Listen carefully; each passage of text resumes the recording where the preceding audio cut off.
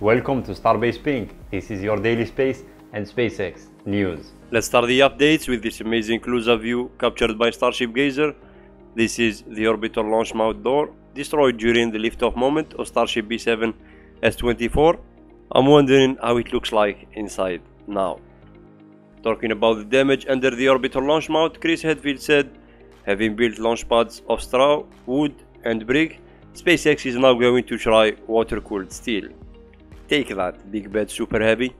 So we already know that the flight termination system was commanded on Booster 7 and Ship 24 according to the official announcement by SpaceX after the test flight. And the FAA confirmed that Starship's automated flight termination system terminated the rocket too, but when I was watching it live, it didn't seem to me like it was the flight termination system of the first place. As I said in this video, that it was rapid and scheduled disassembly, but I didn't have very close tracking footage to make my point clear. Yesterday when I was scrolling on Twitter, I found this amazing tracking footage published by Everyday Astronaut and captured by Cosmic Perspective. I'll put the link in the description, make sure to check it out.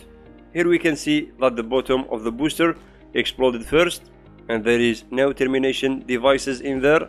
We have two devices over the common dome of the booster and the ship.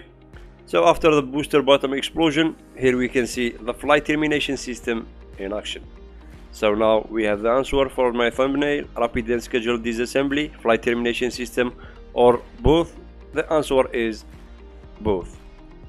Today at Starbase and captured from LabPadre's Northern camera, we saw Big Storm arriving in time to clean the orbital launch site and the area surrounding from the dust after the launch. That's it for now. This is the end of this episode. See you tomorrow.